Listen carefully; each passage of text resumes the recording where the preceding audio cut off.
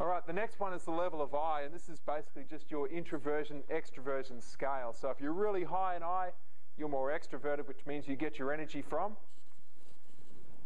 the environment and things that are around you, people that are around you. So you probably like to chat and talk and socialize and be the life of the party and highly energetic. Introverted people, they get their energy from within. Okay, now if you're a really introverted coach, you probably don't talk as much as what a really extroverted coach does. It's just a pattern. Okay, and I was chatting to a coach a while back who was talking about, you know, they're a much lower level of I, and one of the things their athletes are looking for in their end of season review is more interaction. They're looking for more praise, more encouragement, more recognition. This guy's a low I style coach. Is he naturally going to do that? So what does he have to do? He has to change his behavior. And that's all. He doesn't have to change who he is, does he?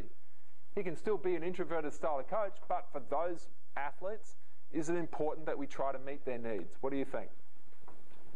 I mean, what if we don't? Don't get the outcome that you want. Okay.